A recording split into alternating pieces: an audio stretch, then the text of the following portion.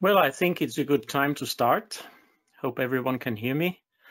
This is today's tutorial for PRo3D dedicated to the Mars 2020 mission, specifically the MASCAMZ team. I'm Gerhard Paar. I'm an Austrian. I'm a co-I of the MASCAMZ instrument. And I hand over instantly to Sanjeev Gupta, who is one of our important collaborators from Imperial College London. He will give a brief introduction into what's going on today. Okay, thanks, Gerhard. Hi, everyone from MASCAMZ. So I'm a collaborator with Gerhard on MASCAMZ. And what we're doing today is basically Rob Barnes, who's worked closely with Gerhard and VRVIS to develop this program, is basically run through a geological analysis using PRo3D and what measurements we can make an annotation. So basically, as you've seen from, if those of you who've attended the introduction to PRo3D that Thomas Ortner gave a few weeks ago, PRo3D is essentially a visualization and annotation tool which takes in stereo imagery and converts it into 3D digital, what we call digital outcrop models of geological outcrops with Mars datasets. And there's huge power in this. Firstly, just being able to look at the data in different multiple viewpoints, basically. It's made a huge difference to papers I've done with MASCAM images from MSL, and then actually being able to make measurements on geological objects, dimensions of outcrops, dimensions of specific objects, and then make quantitative measurements of the geological features in the data set. So what today Rob's going to do is basically run through it's basically a tutorial. Please ask questions as you go through, so just unmute and ask questions if you don't understand something. We'll lead you through this, and then the best thing is that we'll make the data available. I thought the data was already available on the PRo3D site, but it isn't. But we'll make that available, and you should go away and play. And probably in a couple of weeks' time, or probably not a couple of weeks' time, in a bit, we'll hold a surgery session where Rob will be available and you can ask questions specifically. But the key thing is just to go away and play with the data and use the booklet that describes PRo3D that's available on the PRo3D website, and the videos, etc., to help you with doing your learning about the tool. Okay, I'll turn it over to Rob.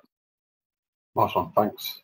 Yeah, so as Sanjeev mentioned, yeah, we'll just be going through kind of applying the tools that Tom went through in his first demo the other week. And then Steve Banham, who's with us at Imperial College, some of you might know from MSL, has gone off with some of this data and played around with it a bit, and it's got quite a fair bit done on his own. So it's quite intuitive to a point, but there are a few little bits that might need ironing out here and there. So yeah, basically I'll just be running through the basics of a geological interpretation workflow in PRo3D. So it's,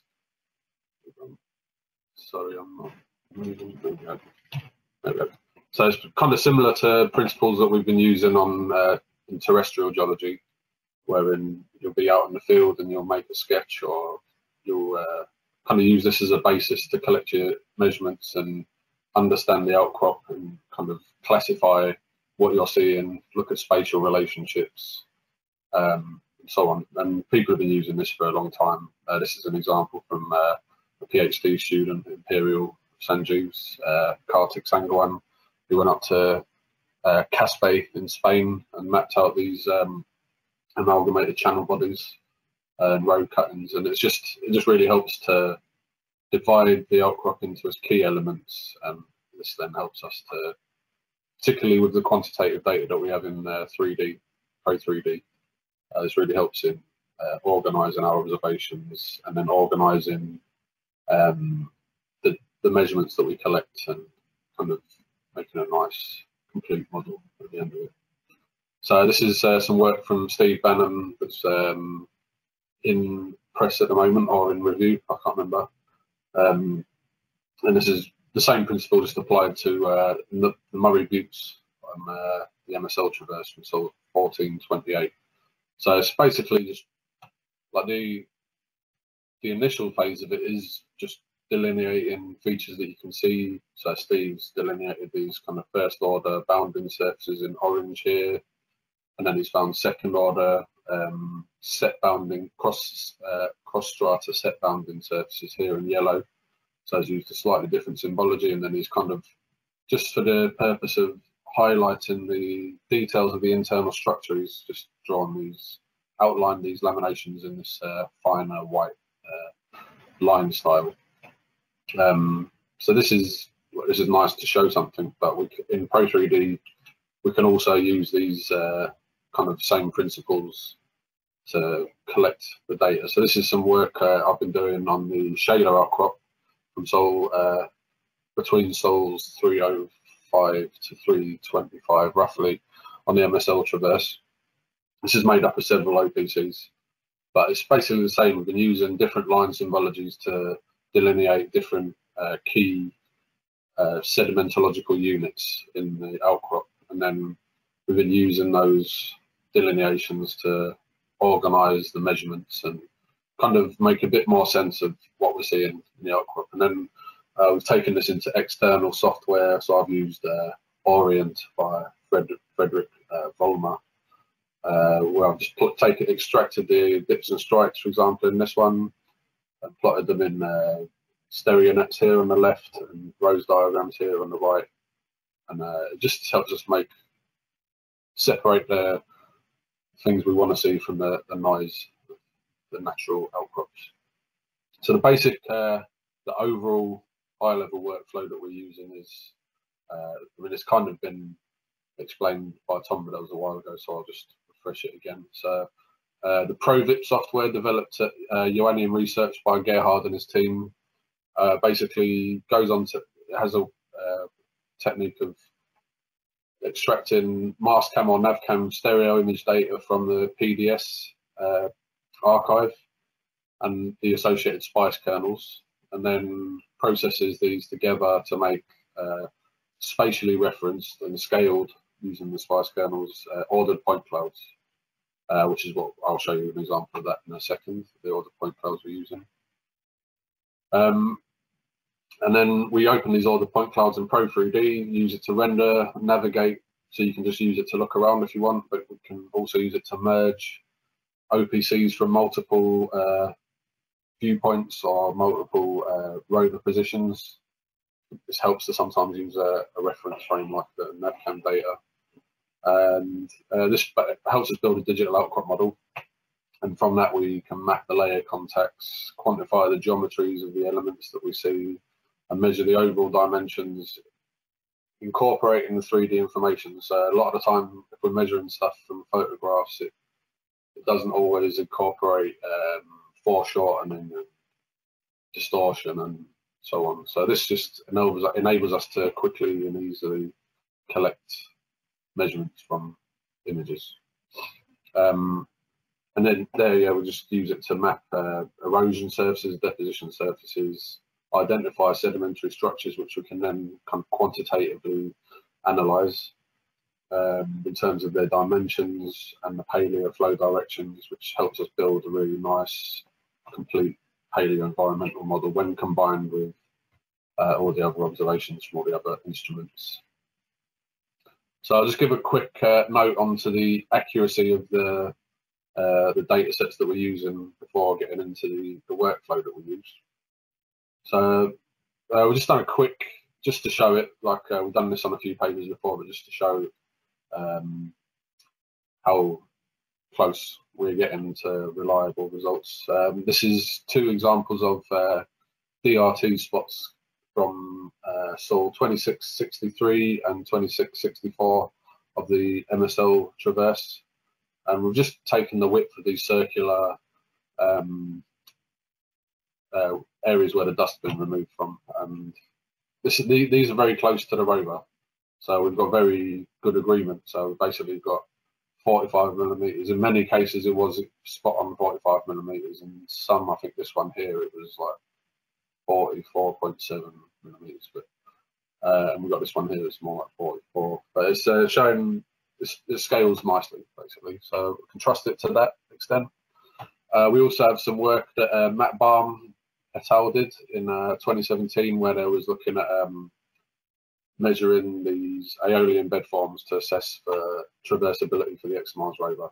So use their observations of the rat tool. So this was using MER data, opportunity rover data. So use the rat tool, which was also 4.5 centimeters, and they measured the wheel spacing, which we knew was 1.06 meters. So he measured 5 rat holes in some data, and got a mean diameter of 48 millimeters, a standard deviation of 3 millimeters. So it's not 100% perfect. There's some measurement, like user input error as well. And the wheel spacing measurements he got was means of around 1.061 to 1.066, and standard deviations of 4 to 7 millimeters. So it might not be perfect here and there, but it's more than we need, basically. It's crazy levels of detail in these data sets.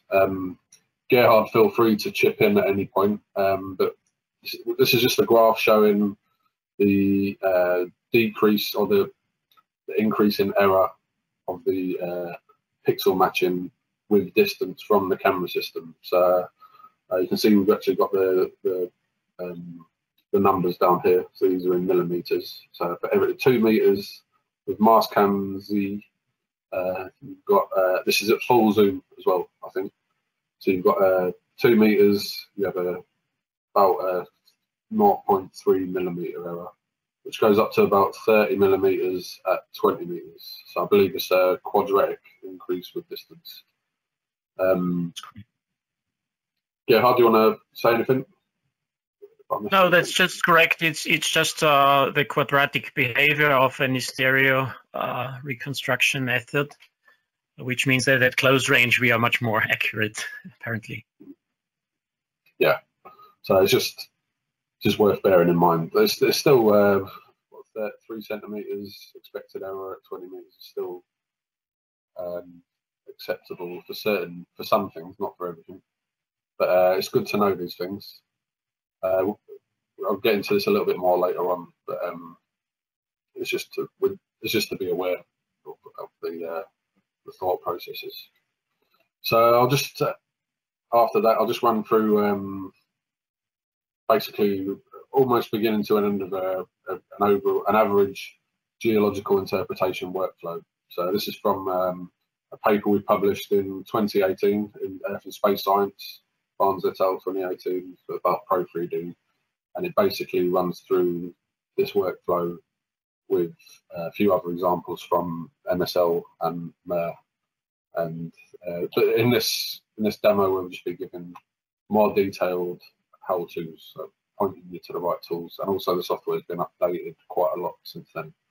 So I'll basically be showing the first stage of outcrop exploration and measurement, and then we'll be going into mapping, characterization of boundaries and the rock types. I'll be talking about the dip and strike tools that have been developed, how we measure stratigraphic thickness, what kind of things we need to do for the palaeoflow analysis. I'll touch on fracture analysis and cross-section construction. These are more future plans, but we can basically do them at the moment. We're looking to make specific tools for those purposes. So for the first, I'll get into PRo3D now. So the first phase is basically just kind of walking about the outcrop. So I'll open the software. I've already got it open here, but if you want to open it, you go into the folder, you downloaded it, you've unzipped it. You just need to find this PRo3D.viewer.exe application file. Double click that. I always put like a shortcut on my taskbar down there. But double clicking that opens the viewer, and this is the viewer here. So just show you quickly, this is Steve Bannum's interpretation of the data set that I'll be showing you. So this is from Sol 1275. It's looking south. We have at the base this kind of smooth, heavily fractured rock where we see fine laminations. We can't see any grains, and it looks like a mudstone. And above that, this kind of quite clear boundary, we've got well bedded, non-parallel bedded, laminated, resistant to erosion and weathering relatively to the mudstone underneath, sandstone. So, and this is correlated with the Stimson formation that has been mapped out quite extensively on there. So basically, I gave this panorama to Steve and asked him to do a simple two-dimensional panorama interpretation, like the kind which will be done in operations for target planning and so on. And these basically, as in the Murray Buttes example, is just divided the key linear or the key contacts into a kind of hierarchy. So we've got the main boundary here in red between the two lithologies, and then we've got cross-set bounding surfaces in here. There's only one order identified at the moment. So we just map those out in yellow, use a dashed line where he's onshore and a solid line where he's shore, and then just highlighted the lamination geometries just to give an idea, like a clear, you close your eyes and see it and you get the kind of thing. So it really highlights the geometry. I'll just show it without the show it without the annotations on. So it just doesn't jump out at you as much, and it just really helps to have this kind of 2D interpretation done before you get into the 3D side of things. So we'll be basically transferring this, or what we need to, from this interpretation into the 3D data, and then be using this interpretation as a reference frame for collecting measurements.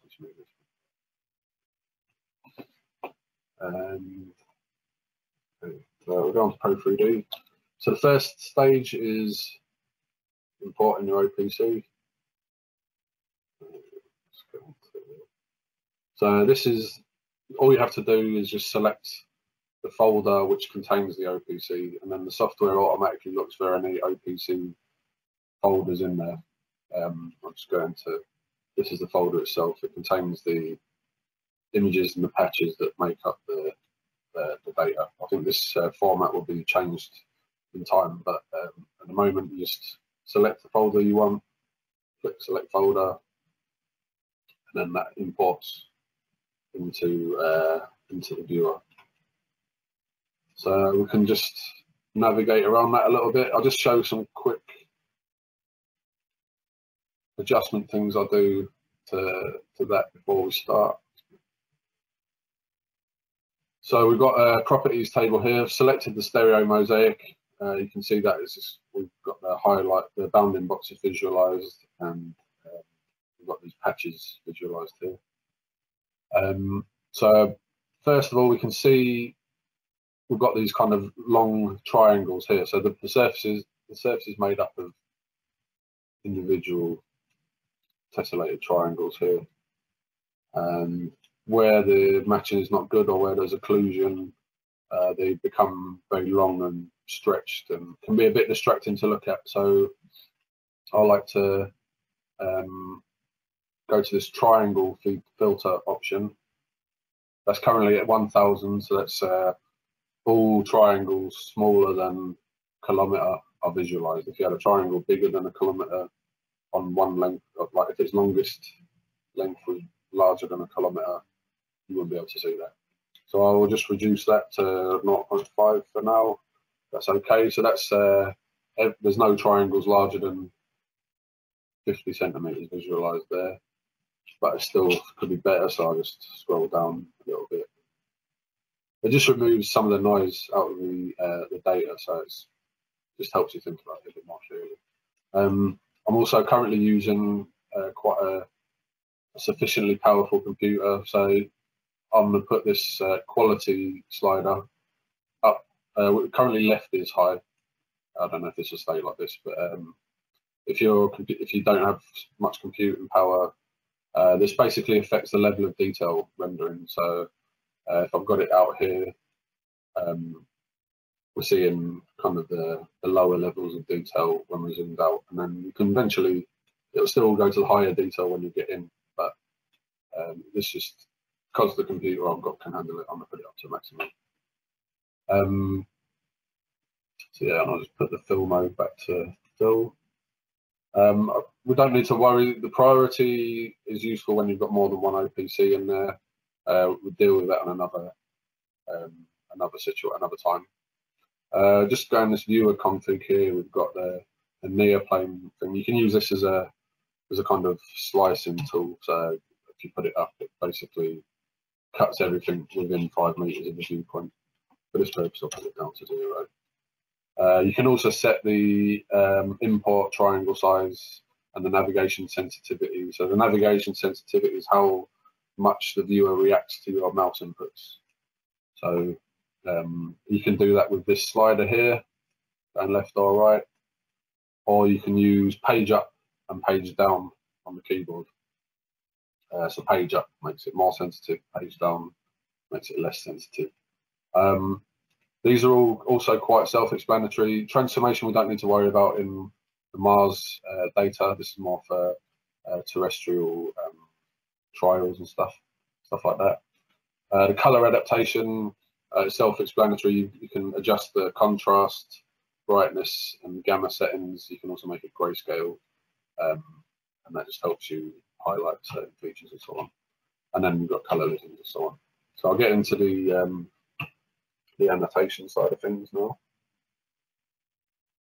So just yeah. So we've got two.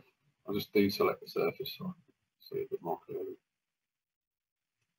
So just the point, we've got this coordinate center over there where you can specify the size of it. You can put it as a 1 meter axis. So this is the blue line is up, the up vector. Red line is the north vector, and the green line is east. You can change the size of those lines. This can be used for scale and so on, and you can move it around with control. So I'll make a point now. Every time, if you just want to move around the screen, it's just use the mouse on its own, or use the WASD keys on your keyboard. Or if you want to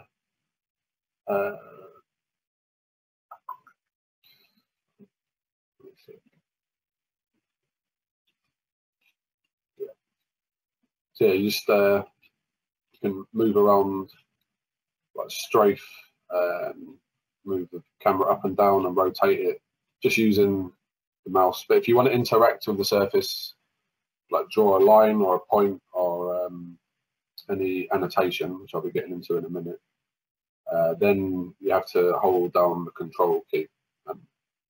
So I'll just show that. I'll move this coordinate system here with that. Just control, click, and then you interact. So that you can also turn that on and off. I find it quite useful for just giving a nice, quick and easy visualization of scale. We've also got two visualization modes. Free fly is what I'm in at the moment, and I usually prefer to use. Arc ball is, if you see this pink point here, I'll just move that. So pick explore center, hold control. I want to rotate this model around this point here, so I'll just move that there. So arc ball basically gives you a kind of a pivot point in the model, and you can then rotate it around like that. And, it's a matter of preference what you use. For me, this is good for some things like showing, if I want to get like a nice simple point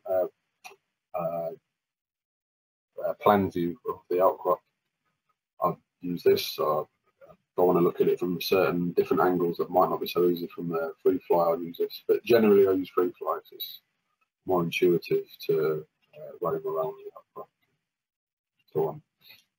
So I'll just go into initial annotations. So we've got this drop down list here, pick explore center I've showed, place coordinate system I've shown. We've got draw annotation, so that is self-explanatory. This is, you select this mode, and then this enables you to add annotations and line and point polyline features. Pick annotation is a way of picking the annotation in the visualization screen as opposed to the annotations table here. I'll show you that more in more detail later. And pick surface is the same, so you can select the surface, hold control, and select surface in the viewer. So this is really useful when you've got more than one OPC visualized, so we don't need to worry about that for now. So I'll just go into the draw annotation. So we're just in this kind of outcrop exploration phase at the moment. So we'd just be wanting to take this interpretation here and then just kind of mapping out. It's up to you what you want to do. I usually start out by placing points on the surface with a label, and then and creating bookmarks if need be to show what's going on and show where things are, and just to get an idea. So it's quite useful just to spend a while just looking at things from different angles, just getting an idea of what the kind of topography of the scene is, and getting an idea of the data quality as well. So you can see we have some matching artifacts cropping up here and there, which appear in kind of form of slight irregularities on the surface, but there's still, so we've got some here, for example. But yeah, and it's just a nice, simple initial assessment of the data. So I'll start with the annotations. One of the key principles of this is, it'll be familiar to those of you who've used ArcGIS or Illustrator or tools like that before. So we basically make groups to organize the measurements. So this is helpful in making us kind of visualize what we want, show what we want at one time on the screen. So if we want to show these boundaries but not these boundaries, it's really useful. And it's also the group names are exported with the data, so this helps us organize the measurements that we've got. So I just you can select the group, make it active with this circle here. When it's active, it's filled in white. Obviously, show all, hide all, select all, deselect all. I'll just make this so 275 interpretation, and then I'll just start for now. So this group is where I'll put all the hierarchies. So I'll put my main boundary as one group. I'll put my I'll show you again. So I'll put the main boundary here in red. That'll be in one group because it'll be more than one line. I'll show you why in a minute. And the same with the cross-set bounding surfaces. And also, if I want to highlight or not these laminations, it'd be the same. So I'll just put everything in one group. I then put all the other measurements in individual groups. It's just it saves time later on, basically. So I'll just call this one labels. So I'll be want to wander around at the beginning and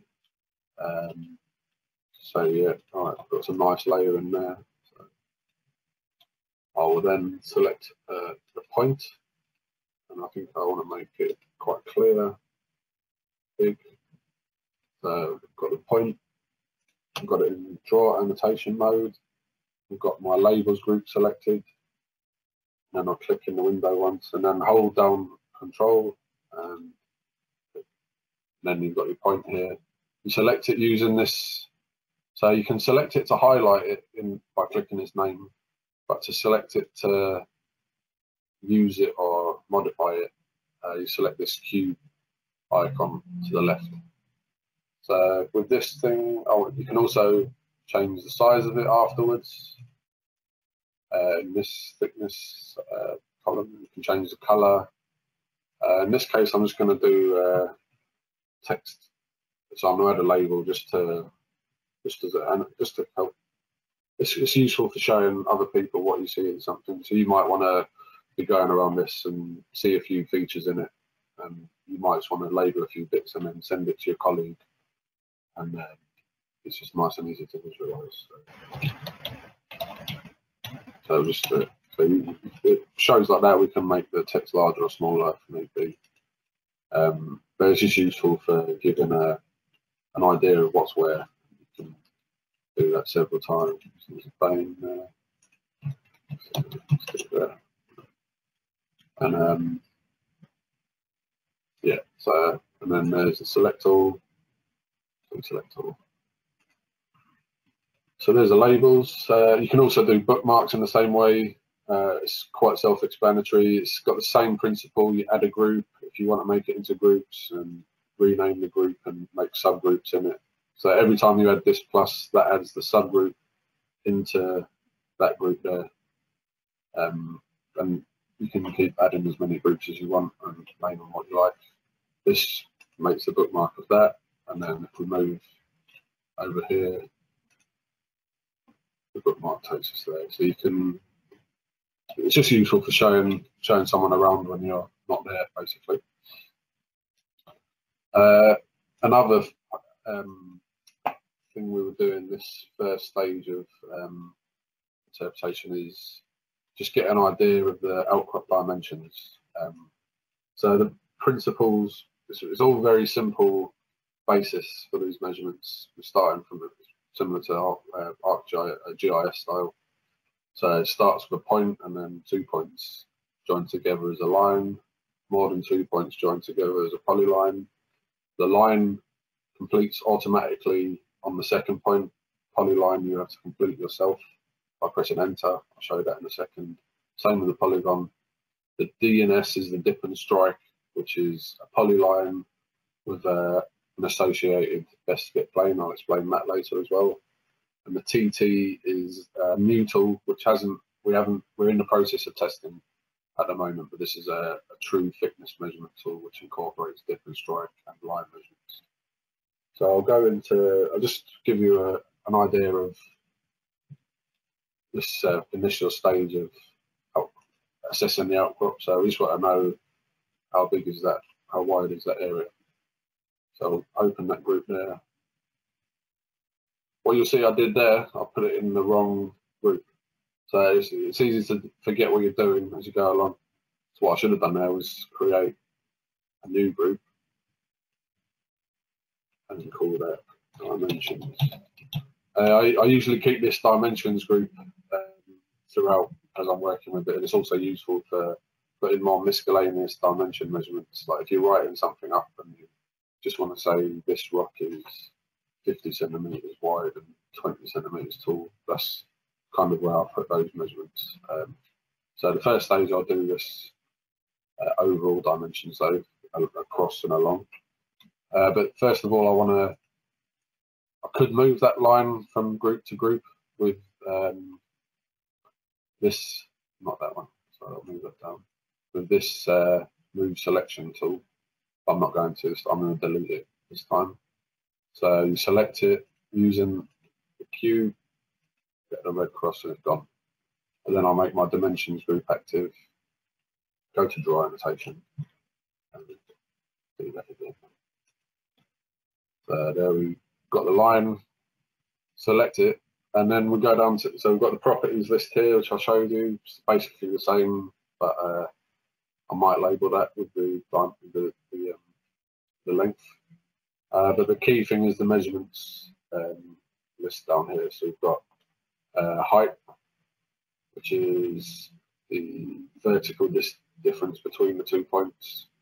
The height delta is the height difference between the lowest point and the highest point of the line. So in this case they're the same, but if you had a more irregular line, it'd be a different value. Average altitude, that'll be more useful later on.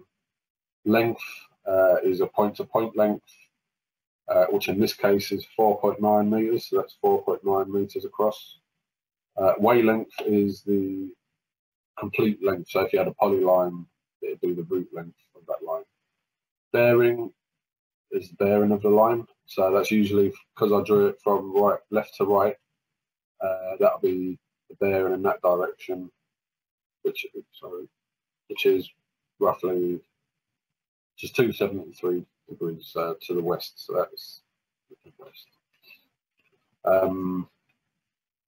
So these are all really useful. The bearing and the slope are very just handy things just for a line. You can quickly measure whatever you want that's linear and in a direction. And then we've also got these vertical distance and horizontal distance options. So the vertical distances, they're self-explanatory, but they're just basically considering the footprint of a line in a vertical or horizontal plane. So it's quite useful for if you want to do some other trigonometry where there's no specific tool, or measure something where you don't want the outcrop topography to cause too many errors and so on. So so that line is 4.9 meters long. I'll just label that in there. There you can change it whenever you want as well. Let's draw another one. Yeah, no, we've got 2 lines there. You might want to you can do as many as you want. Measure anything that is significant in the image. It really just helps you understand. It helps you put dimensions into comprehend the dimensions, I should say. That's 15.9 meters. And then, yeah, so we'll have this initial stage done where we're just looking around, getting our head around what we're seeing, getting our eye in, getting used to things, and looking at things in different positions. And yeah, basically just kind of planning out what you're going to do. So we've got the labels and dimensions. So the next stage we'll go to, wait 1 second. There is one other thing you can do with a line. I'll just quickly show you. So I've used a linear viewpoint there, which basically computes the shortest distance between the 2 points. If you want to, I think Tom showed this briefly before, but you can do a sky viewpoint, and you can do a sky projection and a viewpoint projection. I'll show the sky projection now. So this is basically more of a profile. If you want to find a simple way to visualize the topography of the surface, this basically has 2 points at the beginning and the end, but then projects more points between the line at the scale of the resolution of the surface, I believe. That's wrong. But, and this basically just shows us what the topography would look like in a 2D slice. You can also do viewpoint, which if you want to kind of know what a 45-degree dip in surface would look like on the surface, what kind of outcrop character, I don't know. There'll be some uses for it, but that basically projects, draws a line in the plane, straight line in the plane that you're looking at, but it slices it in a kind of intersects the surface in an angle parallel to the pitch that you're looking at and the bearing. So we've got pitch, bearing is relative to north, pitch is relative to horizontal, so 0 is horizontal, and we have these positions here. Some work needs to be done on these, on some of this absolute location aspect here, but it's a really useful to have that to visualize as you're going along. So I'll just turn those off. So this is why it's useful that you create groups, because you can fill up as much as you want, but then to declutter it, you just show it or don't show it. So before I move on as well, just a useful thing to know is that while you're using the software, there's this console window running in the background. That's just telling you what the software is doing, if it's thinking or not, or if there's a point that you're picking that isn't picking, it'll tell you there. So it's quite useful just to help you understand what the software is doing, or if it shows you if it's crashed, stuff like that, which hopefully shouldn't happen often. Okay, next stage. Sorry to interrupt. Any questions before Rob moves on?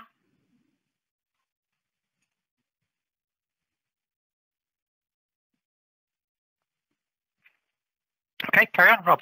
Okay, nice one. Right, so I'll just show this. So we're going to phase 2. So this is basically drawing delineating the key boundaries that you can see and highlighting the geometries that are relevant to what you're showing or what you want to be using the data for. So again, refer to this. This is basically this is the end of phase 2. So this is the kind of thing we want to be getting on here. So we'll make a group with a main boundary, a group with the cross-set bounding surfaces. We'll only make one group because there's only one order identified in this image. Now make a group for the lamination outlines. And all these labels here, if you wanted to put them in the 3D, you just use a point or a bookmark, do it like that. Okay, so I'll just make a start on that. I won't draw the whole thing, got one I made earlier, but I'll show you the overall principles. So go on to draw annotation again, go to polyline. Personally, I like to use linear. So I like a straight line to be between the points that I select.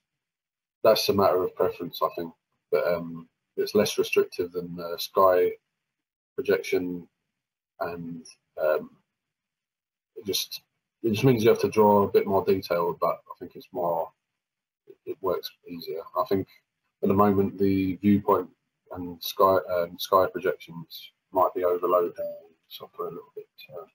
I kind of keep those sparingly where I need to see what the surface looks like along a certain line. Okay, so we'll do a polyline.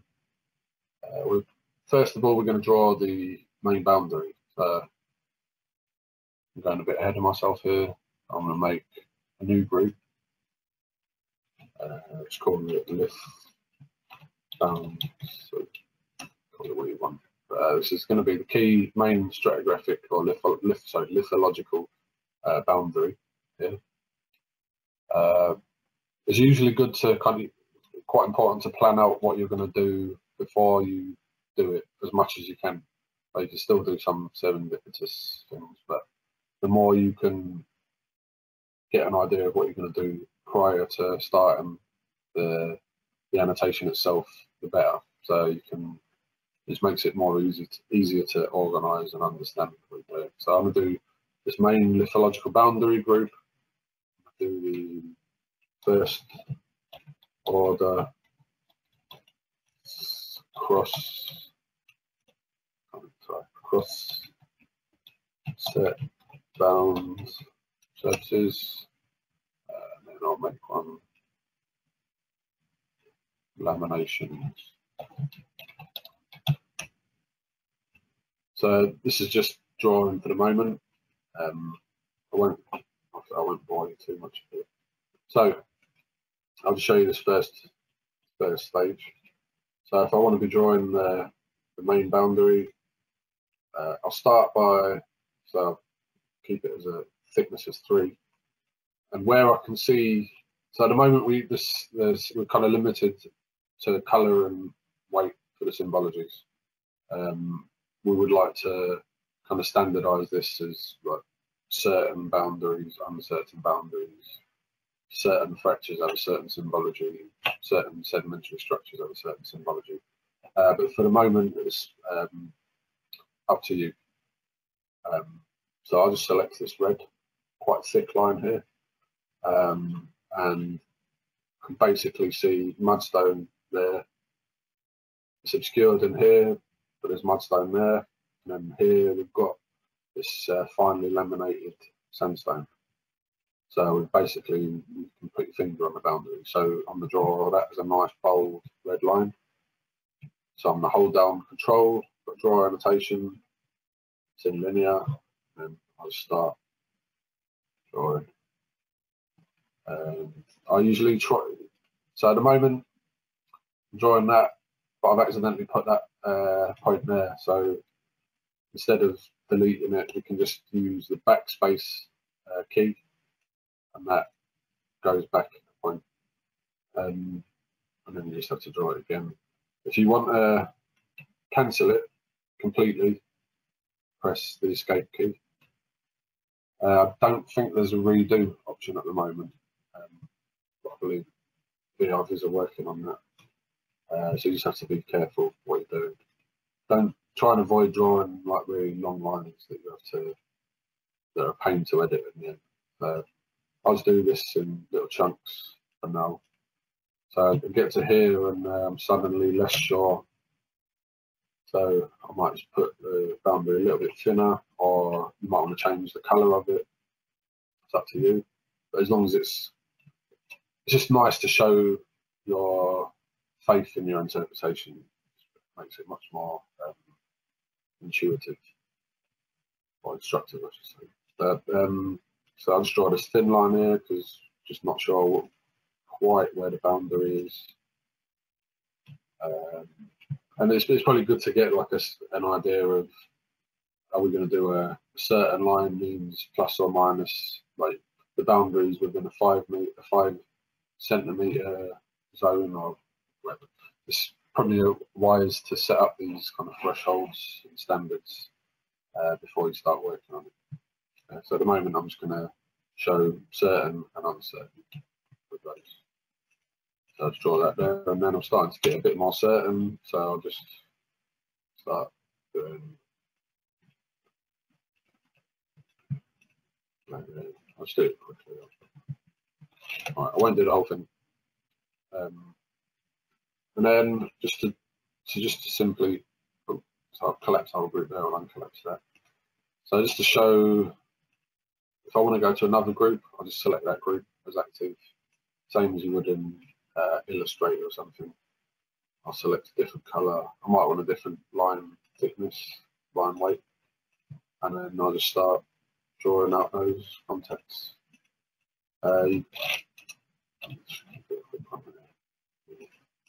So yeah, then you just go through in the same way, making thinner if you're not sure, thicker where you are sure. And you can just go around the whole thing. Same principle with the laminations. I might just do a line 1 thickness. I'll draw them in the same colour as Steve's figure. Click on the screen with the left button, then hold Control, left button, draw along. I don't think I mentioned you have to press Enter to finish the annotation. So I won't bore you by doing the whole thing, but there is a way we can import annotations from other scenes into this scene.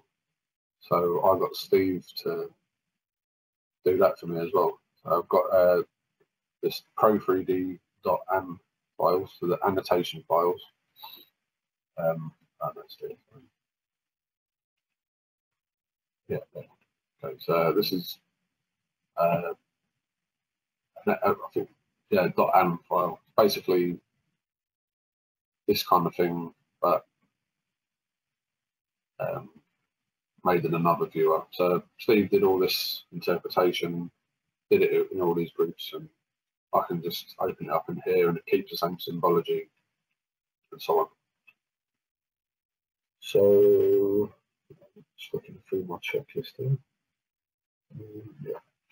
Yeah, so that's just your complete line interpretation there, or complete as it needs to be for now. It's just highlighted the main sedimentary structures, so we can then start to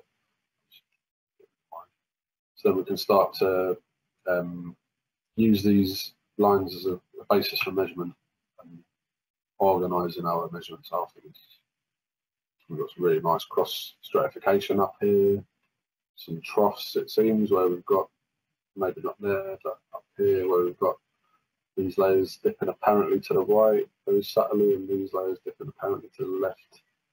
I'll go into that in more detail shortly. Yeah, so then, and you might want to, Steve's a sedimentologist, so he's just looked at the rocks, but you might want to look at these amazing vein formations, vein structures as well, map those out with intersections and so on. So this is the stage where you're just drawing onto the surface. And that will lead us into the next stage, which is going to be, we want to, so we've got this 3D geometry here. So the next phase would be dip and strike collection. Sorry, Rob, are there any questions for this initial annotation phase?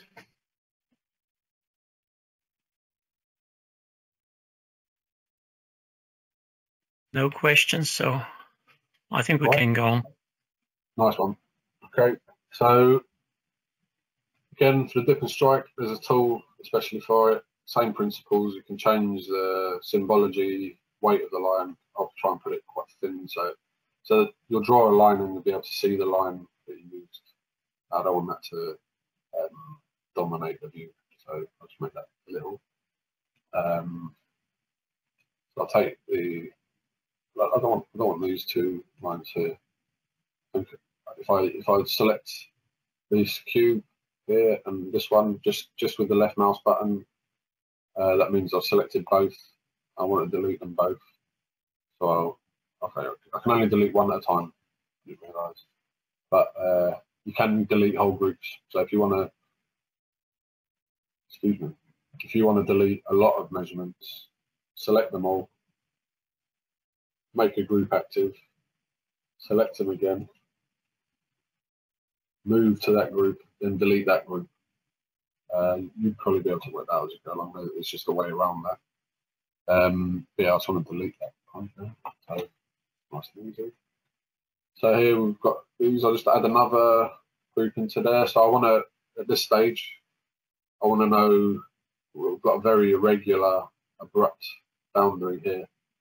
I want to know, is it dipping anywhere? Is it dipping into the screen or out to the right or left or away from us or anywhere in between those main directions? So I'll just do basal, sandstone, dip and strike, and then I'll select the dip and strike tool. And so, as I was saying, we're not really seeing a planar feature here. So this is going to be like a really rough overall. This boundary dips roughly this direction, so this amount of degrees to that direction kind of thing. So this is just made up of points. So I'm holding control, drawing a point there, and another point there.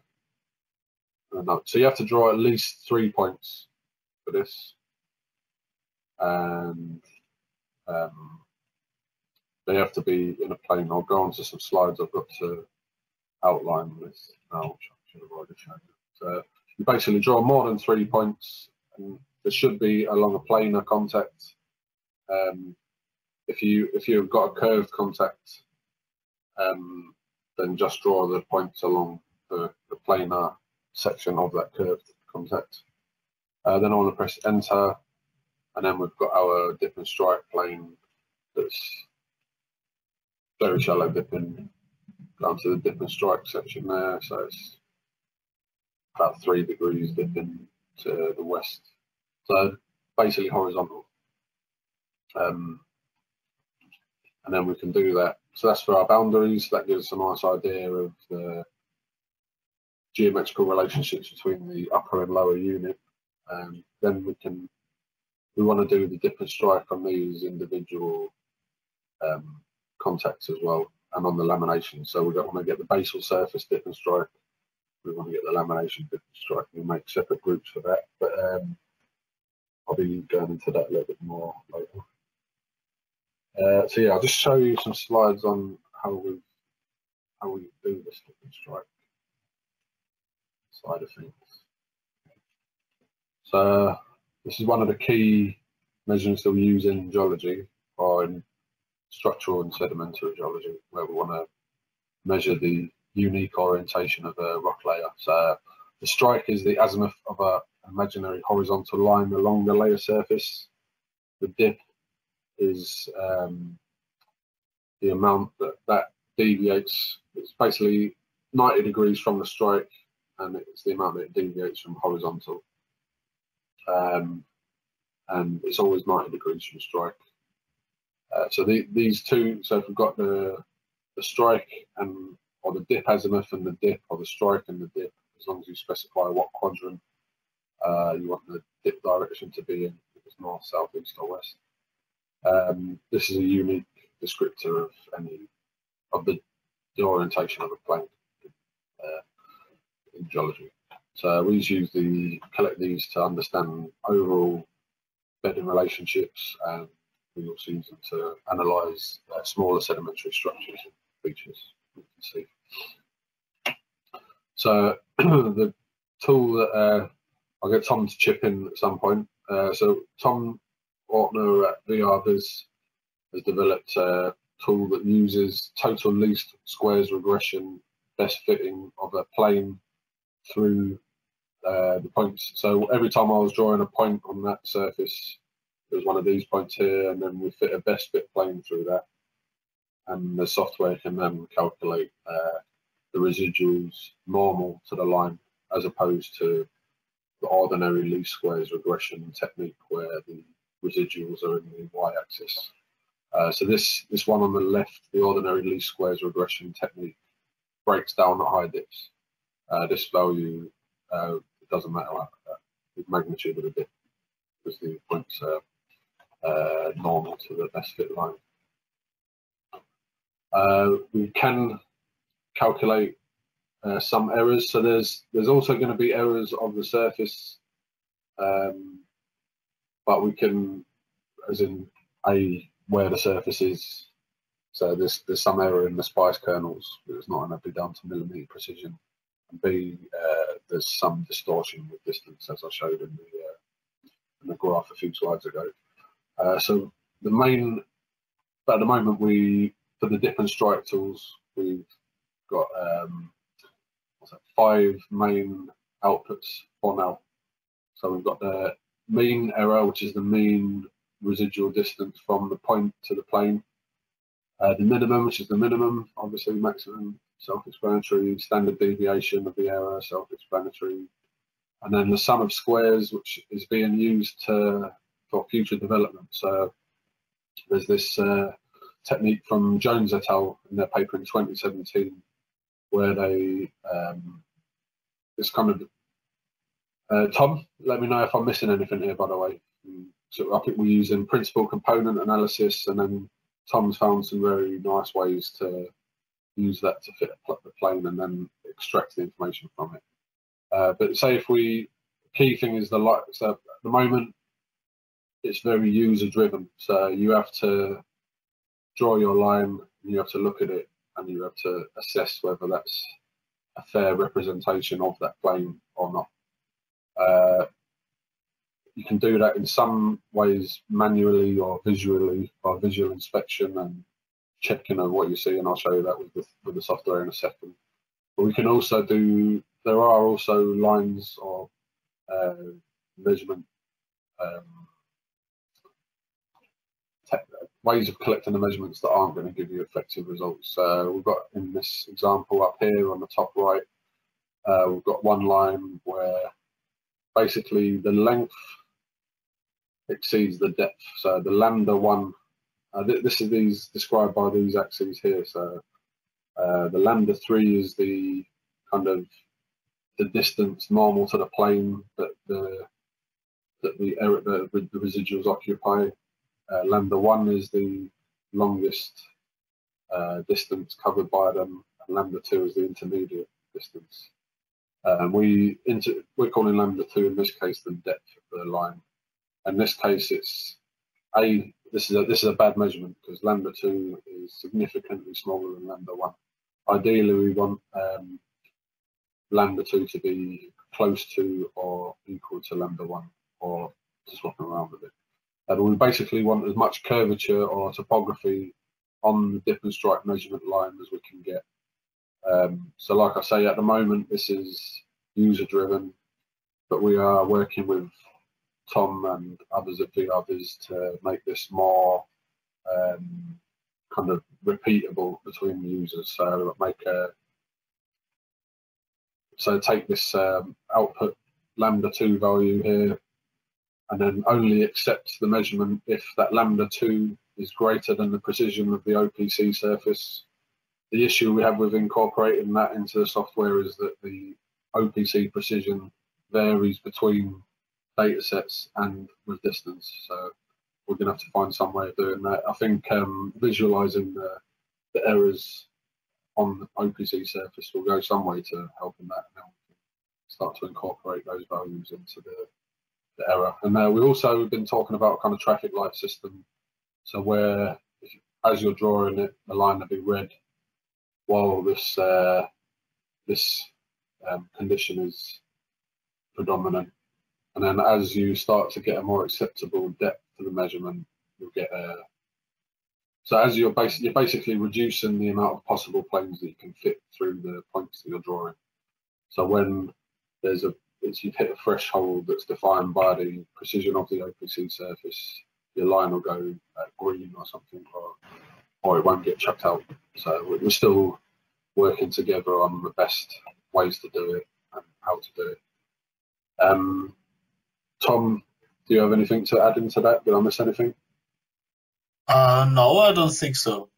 I mean, if we look at the figure A, it's not necessarily bad measurement. It really depends on how high the resolution of the surface is. So I think it's really key to have this measure of surface precision. And there are also in Jones et al. There are two other criterions which somehow depend on the third direction, like the variance in height. So this is also an interesting criterion to look into. Yeah, so you just want to find, so sometimes, like Tom says, you might have, if the lambda3 is small enough on that top value there, then you could still use it. So we need to, at the moment I'm doing this by looking at the plane that's created and seeing how that intersects with the surface, and if it intersects in a way that corresponds with the contact on the surface. And it looks also like the sum, I think the error is basically in direction of lambda3, so the sum of squares of error is tells you how the variation in this direction is. Nice one. So high sum of squares is high variation, low sum of squares is low variation, or yes, just added up and squared. So the what does it do? Yeah, it middles out the outliers a bit. Yeah. Okay, nice one. So this is, by the way, this I'm showing here is from the output. We can export the values from the software. I'll show you that now. Let's move this window thing out of the way. So we can export. Yeah, so you can export your measurements as a .an file, which is what Steve did here and sent to me, or you can export as a CSV file. I'll just quickly show you the CSV. This just exports.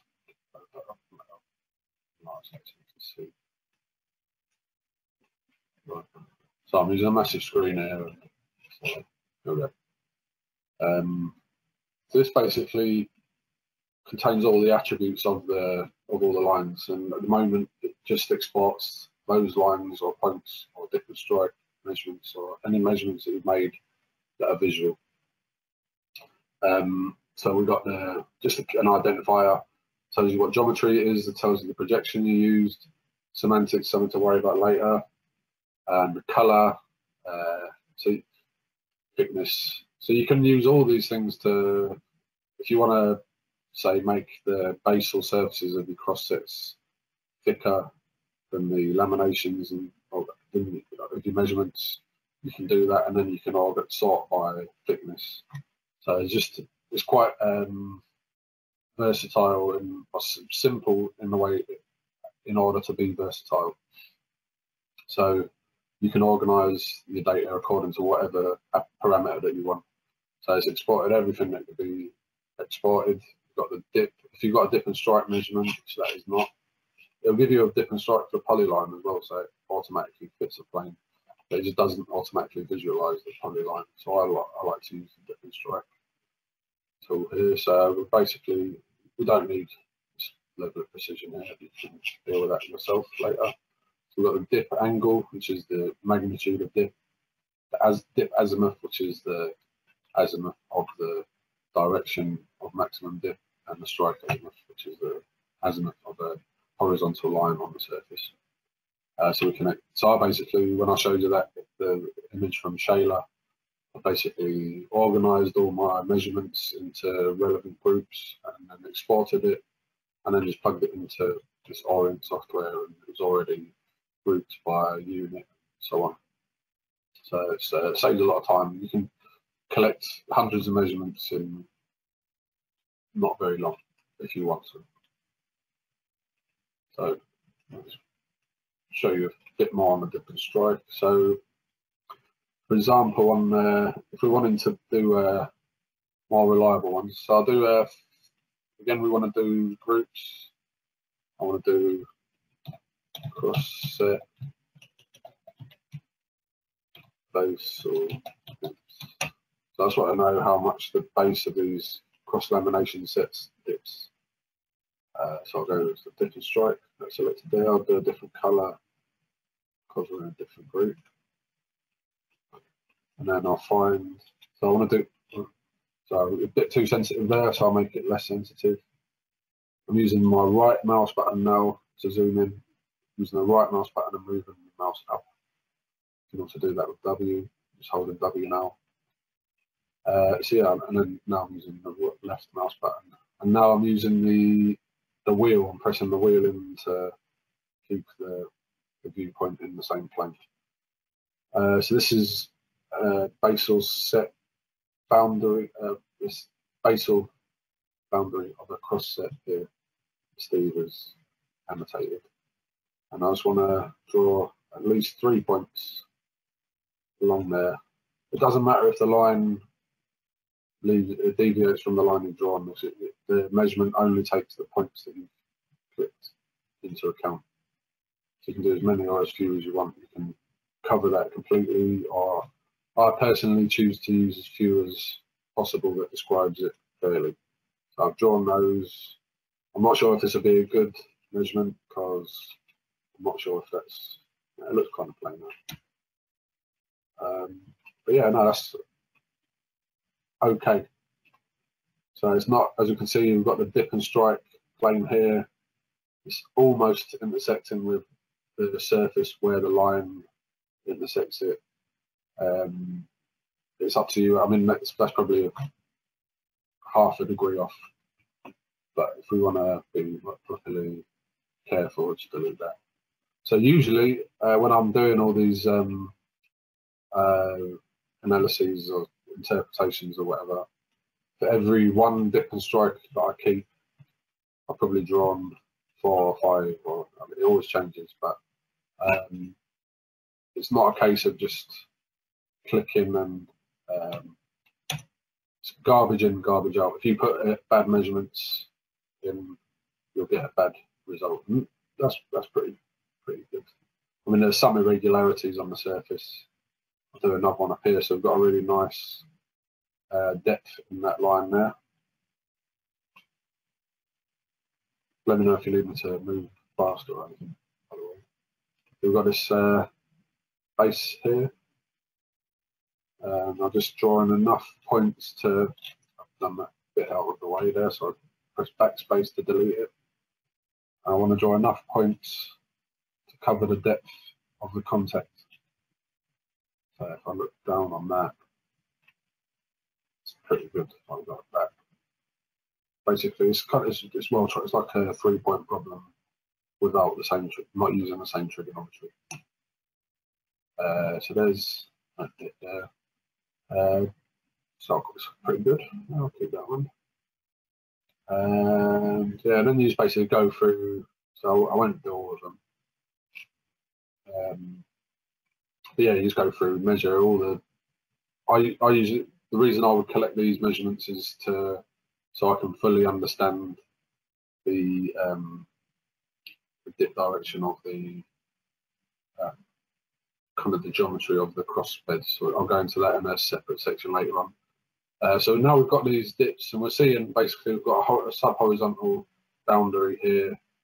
And although this are coloured by the dip magnitude here, we can actually change that. So if we go down to dip and strike colour legend, at the moment it's on a maximum of 45 degrees, which is red, 0 degrees, which is blue. You can change that ramp, or you can change the maximum minimum. So I don't think we're going to get very high dips here, so I'll change that to 25 degrees, and I'll make just keep the minimum as 0, not equals 1. But these are still very shallow dips, so they're still blue. That one is 3 degrees to 063. So yeah, so you go around and collect all those for a while. But at the moment, we mostly want to be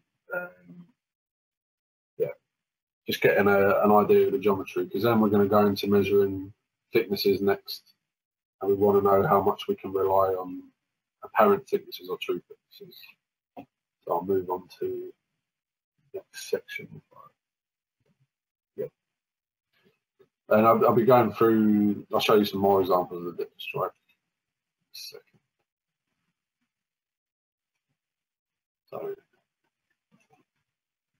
yeah, so at the moment, so the next phase is using the line tool or the true thickness tool. I won't go into the true thickness tool now because it still needs proper testing. But basically, use line tools to measure distance. You can measure point-to-point distance, or you can measure vertical distance if your stratigraphic boundary is horizontal, which in this case, fortunately, it is. So I'll just show you that for now. It's as simple as the same as the rest of it. So I want to deselect that. If I deselect all, yeah, it's not quite work. So I'll select all and then deselect. Right. You might have to do some fiddling around here and there. Okay, so I want to know maximum outcropping thickness, apparently, first. So now we've got the dips and strikes, and we understand like the main dips and strikes. You just get them on all the boundaries that you can, and as many as you can that are reliable, and then you can start to kind of have a frame or a reference frame for your thickness measurements.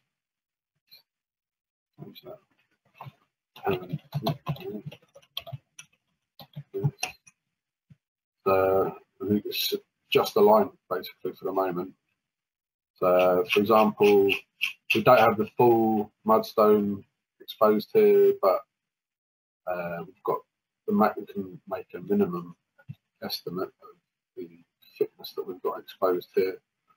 So it doesn't necessarily have to be in any particular direction, because we're just literally calculating the vertical distance between the beginning and end points of the line. For example, there we have height or height delta of 1.25 or 1.3 meters. And so we've got up to 1.3 meters there. You do as many as you want, make it and then what histograms and stuff like that if you like. Once you've exported it, you can take as many of those measurements as you like. Yeah, I might want to change the symbology or whatever. So that you basically got your value here. So there's your length. We've got 90 centimetre roughly thickness there. We'll do the same here. So we know, because we measured that boundary to be horizontal, we can more or less trust that. Excuse me. Sorry. We can more or less trust that that a vertical distance, even though it's apparent, will be kind of close to the true thickness. So I'll do from the boundary there to the uppermost point of the outcrop that I can see, and then read it off there. So I've got 2 meters there, and I'll just keep doing that. And then this is just all your apparent thicknesses.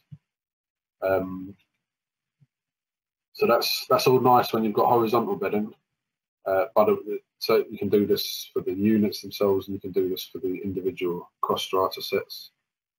So digress briefly. So if we want to measure it's the same principle for the cross strata sets.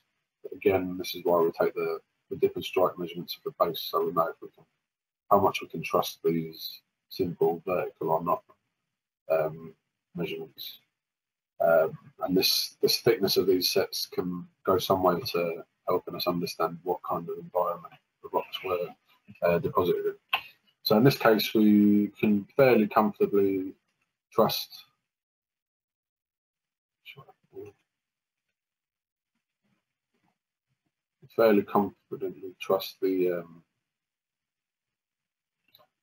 the measurements that we've got there and these kind of absolute thicknesses. But in the case where we've got a dip in strata, we have to be a bit more careful.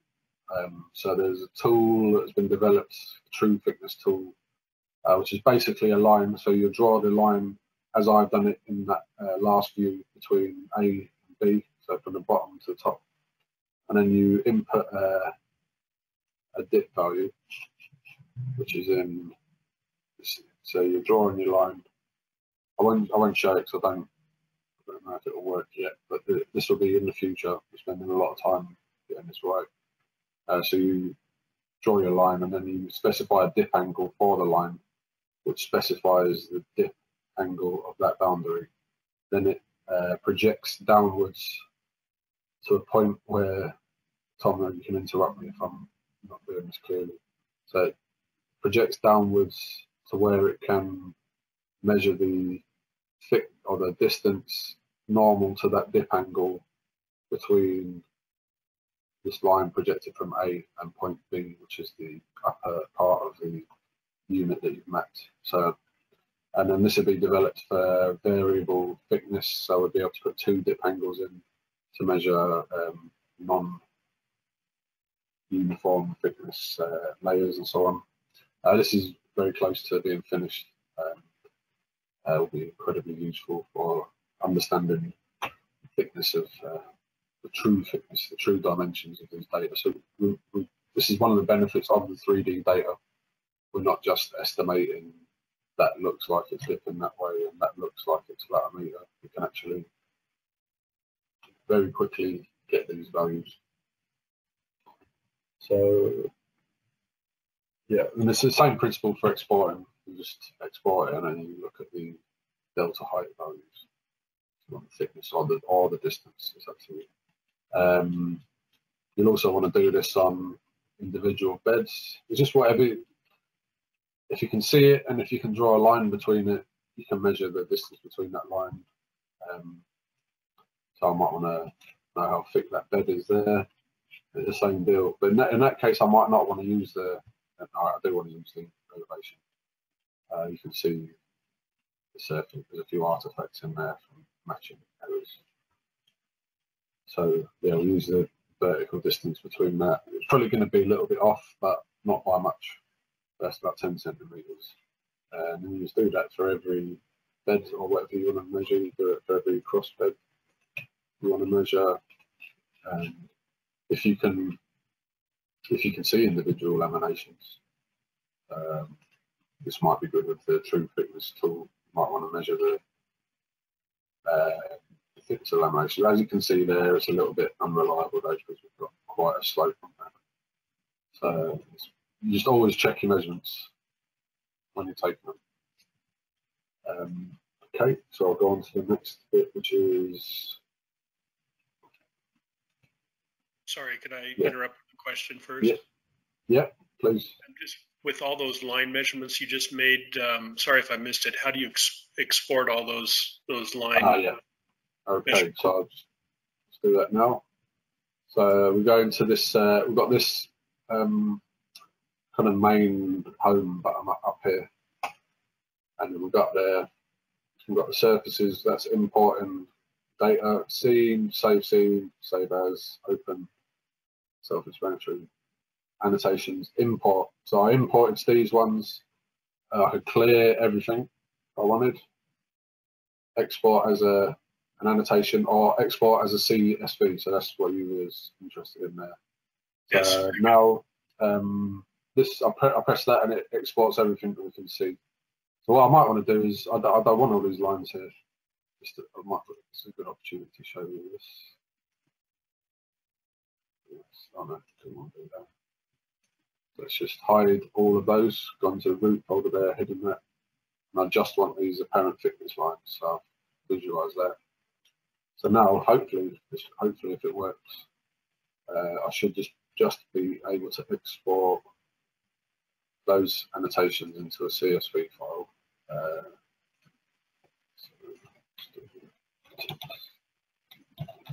And I'll go into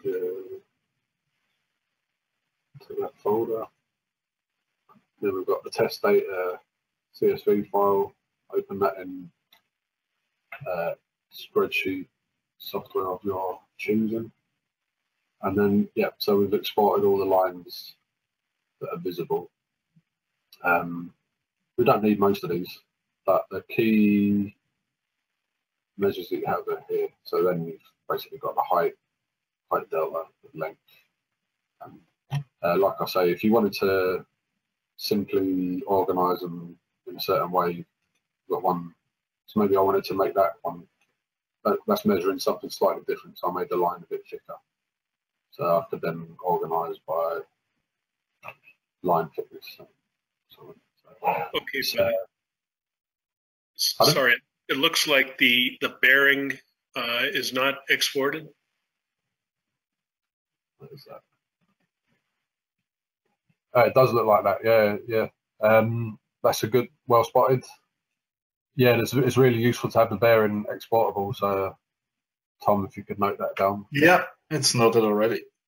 Nice one. So yeah, and always, as Tom and his team are really good. If you've got an issue and you say what the problem is, they're really good at fixing it and getting out a new version. We're also planning on a GeoJSON import and export. That's quite of high priority, I think, for as a next feature. Awesome. Yeah. So yeah, as mentioned there, yeah, we want to have all of these. If we can see it there, we want it exported basically. So yeah, I've used the bearing export before previously. Okay. Mm-hmm. So, no problem. So you can organize. It's just kept down to these kind of basic elements, so you can make what you want out of it. Really. Okay. Any more questions? No, thank you. Nice one. Thanks.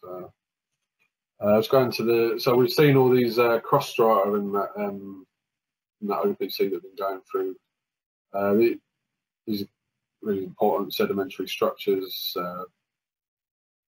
You might want to delineate some of the so you've got your basic assumption of geological bedding is going to be this planar and parallel, but in reality you see the processes that were responsible for the deposition are often reflected in the style of the boundaries. So you might have sharp and irregular ones where there's been some topography or some incision into the substrate as this material has been developed, been deposited.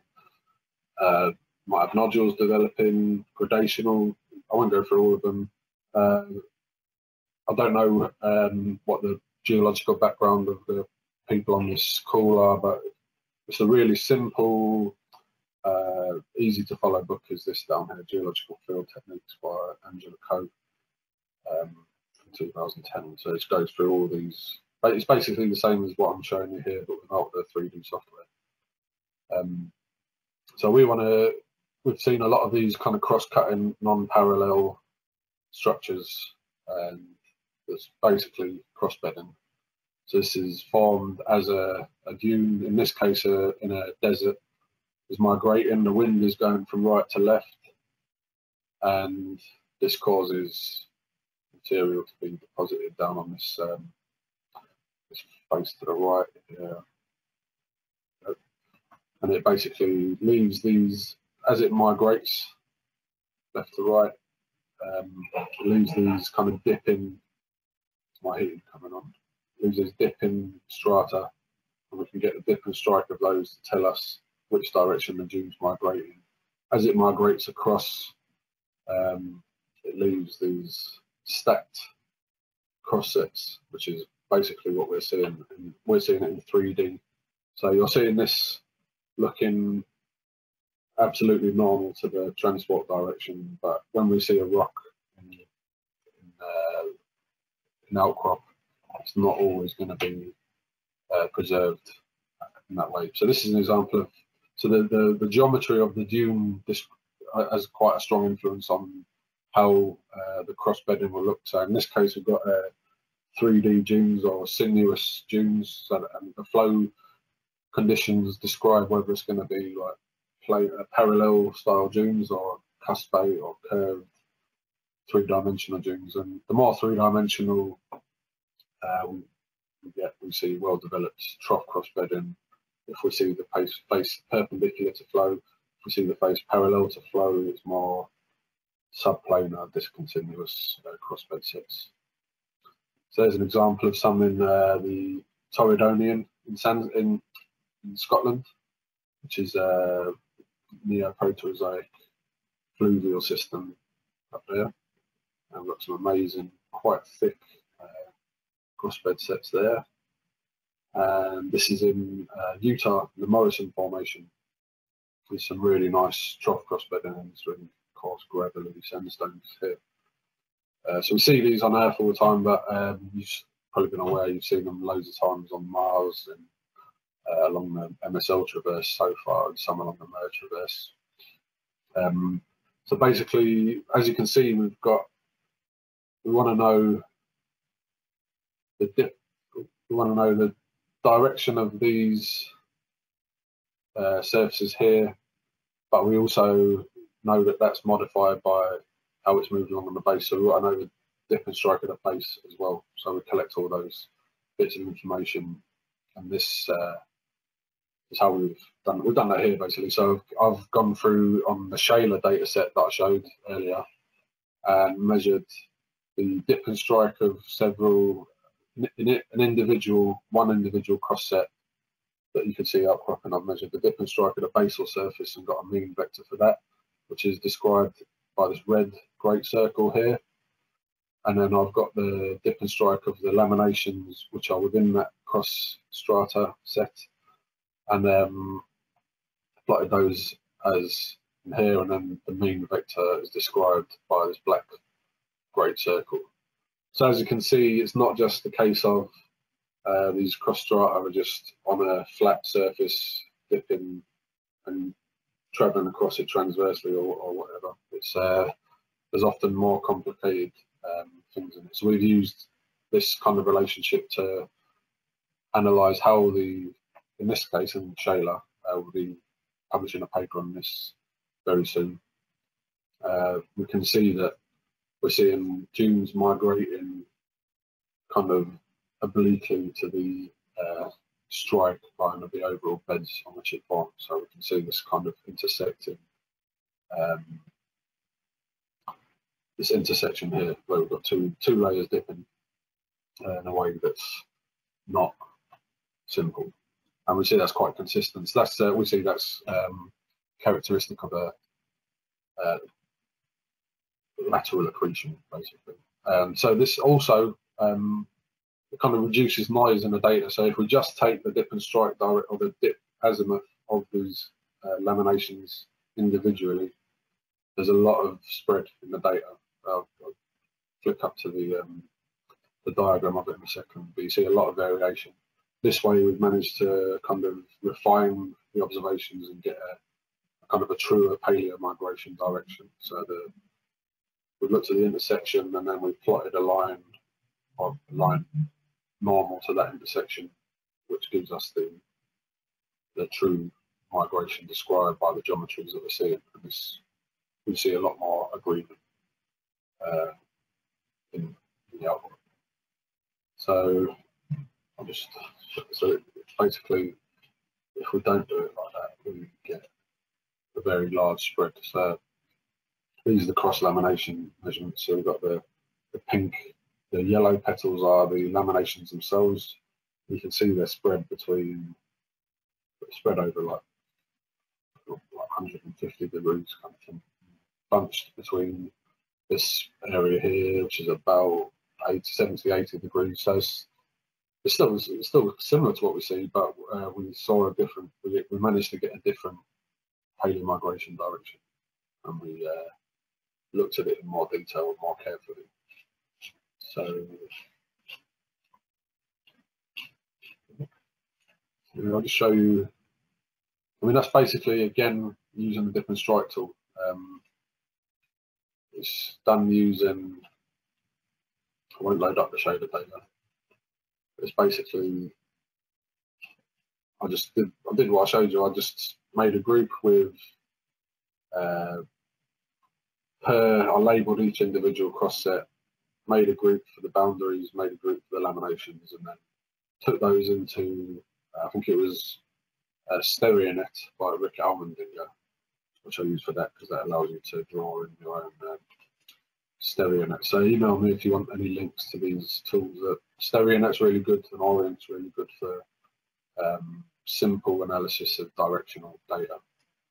So basically, the reconstruction of these crossbeds would be: we draw the basal surfaces, we draw the laminations, we measure the dip and strike on the basal surface, we measure the dip and strike on the laminations, we reconstruct those, and then we get our measurements. And then you can also do thickness measurements and so on. I think that covers that. I mean, it's up to you. Again, as long as you can do anything using the draw annotations, the line, these elements, and the groups, as long as you can think of a way to kind of make a hierarchy, then it's quite easy to use and quite straightforward. So I'll quickly show how am I doing for time. I haven't got much left, but it's 6:30 now. We were for 90 minutes, but it really depends on participants. Nevertheless, I would like to ask for additional questions if there are any.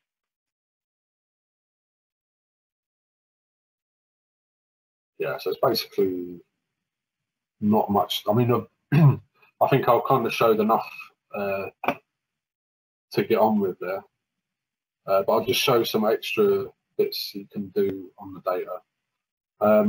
Before I load up anything more, you can do in the same way that you can do your crossbed analysis. You can do a fracture analysis.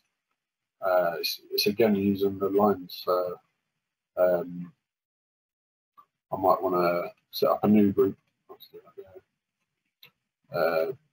Veins and fractures.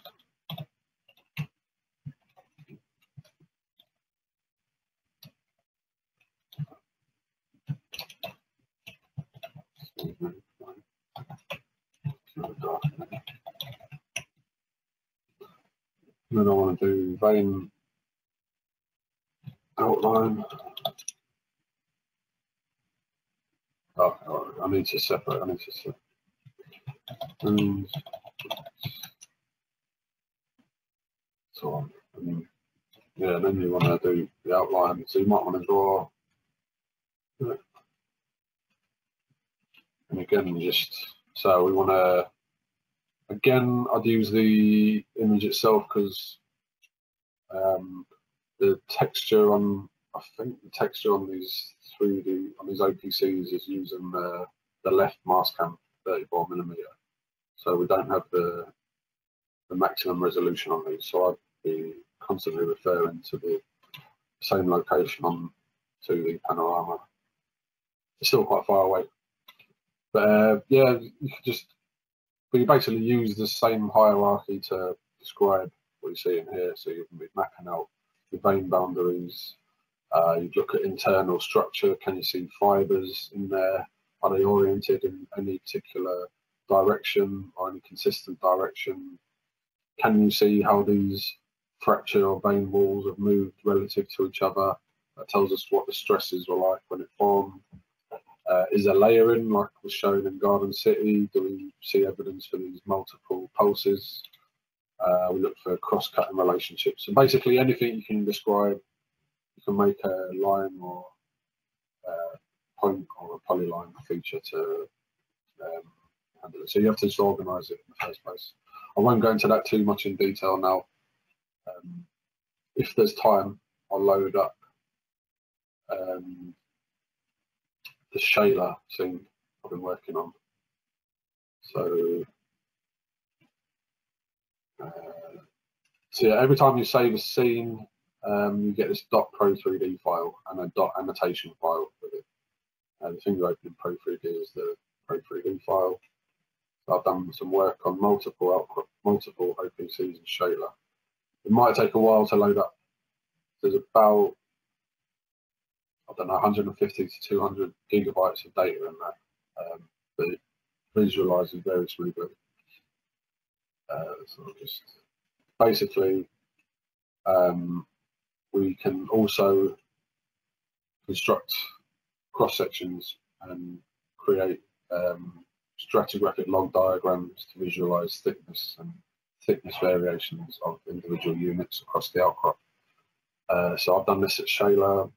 Not sure how well it's loading up there. Might take a while. I'll just close it.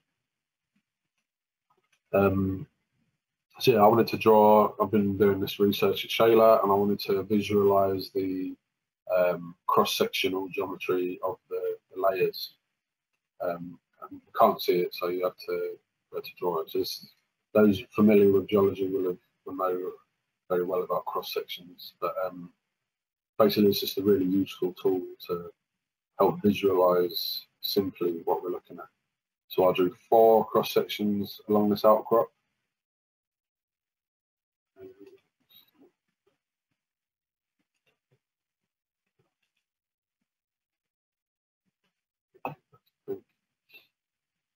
Yeah, so drew these here. But it's basically, at the moment, the methodology for that is I would draw one of those profile lines that I showed. So the line with the sky projection, and that will show the topography. Excuse me. And then I'll actually take individual lines along this topography and measure along that line. So I know the bearing of that line, and then I'll measure the slope of individual segments of lines along that. It's quite time consuming. It took me about a day to get all these profiles drawn up. Quite time consuming, but not that bad either. But I believe there's in progress a tool for automatic profile creation and exporting, so that would make that a lot easier. But basically, it's just a measure of, it's just showing that you can again use the points and lines and polylines to do what you want with, as long as you've got the relevant information, which is usually the orientation and the length. So I did that, mapped out the topography from the 3D surface, and then took a straight line, point-to-point line measurement of the outcropping width of each unit that I was looking at, and then took the dip at each boundary and the dip at each key contact mapped, and then projected those onto the outcrop. So I've got these 4 cross sections here, and it's just really helpful just to visualize some of the subtle features that we're looking at. So we can see thickness variations in here. We can see just how thick some of these crossbeds are. So the crossbeds are bound by these black lines here. The red lines are the main yellow, these yellow lines here. So they're kind of bounded, erosional bounding surfaces within the outcrop. We can visualize thickness variations wherever we see them. And it basically gives us a really instructive tool for describing the outcrop. All right, live, it crashed, but I can show you, this is basically the last slide. And from the cross sections, I've drawn these dashed lines at the outcropping boundaries, and basically used the same, just used this principle to measure the maximum minimum thicknesses, and then we can see how this thickness varies along the outcrop. Thanks. Thanks, Rob. So I think there's quite a lot of information in that and lots of stuff to do. The key thing is just to get started and to play, to follow the handbook that's on the PRo3D page, and watch the videos and come back to us with questions.